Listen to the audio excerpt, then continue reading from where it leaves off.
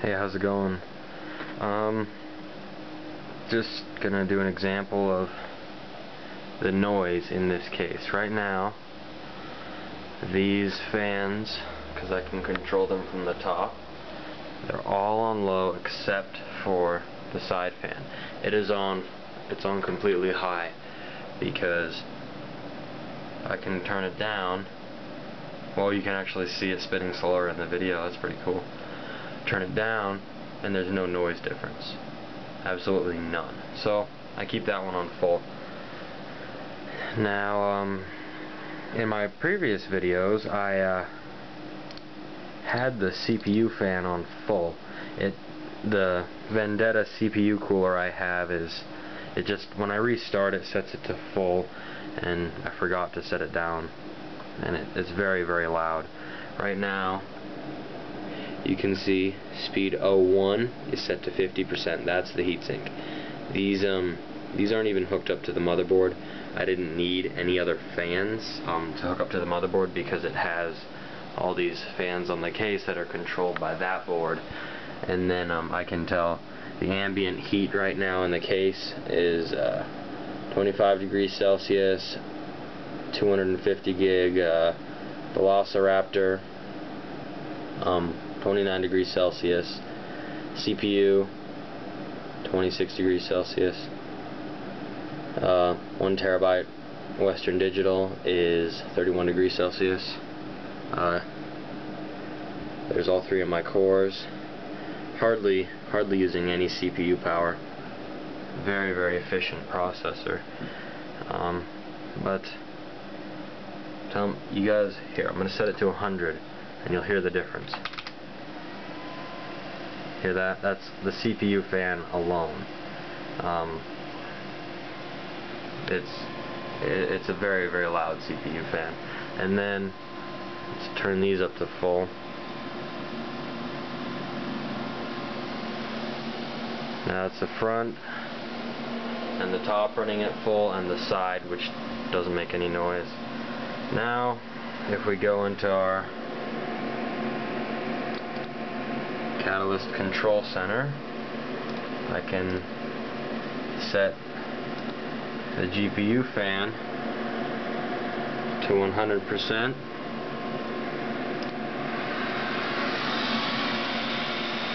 And it is very loud.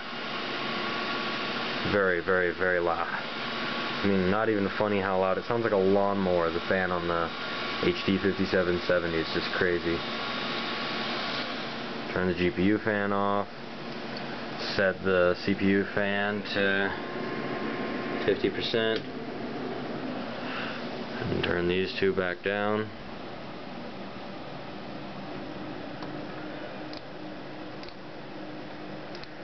And it's just got a very, very nice hum.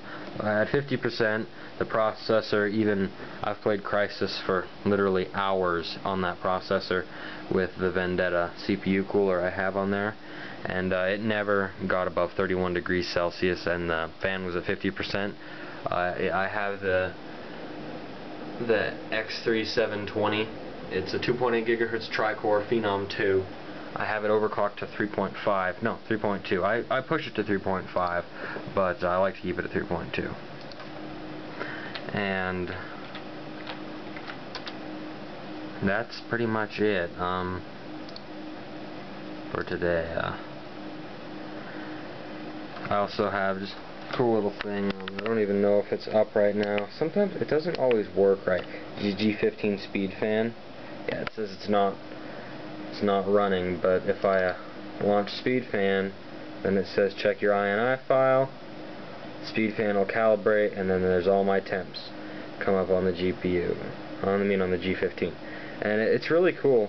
The only thing is, the GPU temp is not accurate. It doesn't change off 36, and I've worked on that. But all the other shows the voltage on the 12 volt rail, 5 volt rail, 3 volt rail, 3.3 volt. I've got everything on there. T1, I think that's a hard drive or something. I don't even know.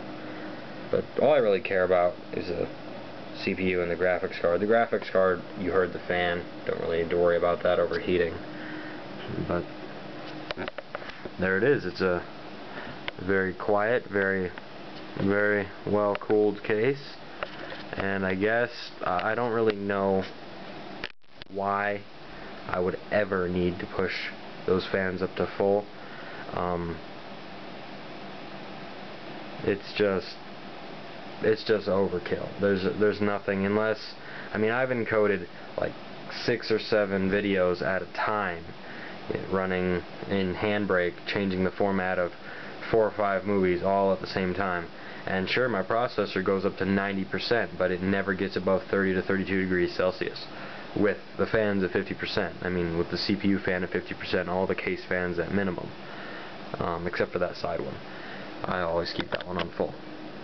So it does an excellent job heating. I know there's a lot of talk about this case being a copy of the Antec 900. I think it kicks the Antec 900's butt. It's got 2 fans in the front. It's got a lot more hard drive spots. It's got front-loading hard drives with the Klipsch, sure, these things up front to get the fans off. Oops. To get these fans off, there's these stupid plates in here. They're a real pain in the ass.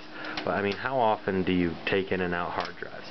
Not very often. So it's a lot easier than opening up the whole side panel, pulling out the hard drive bay, slotting it in, putting the hard drive bay back in like you have to with the 900. These just have those little clip things that slide right out the front, and it has more space for hard drives. I can put 8, 4 here, 4 here, than the Antec 900.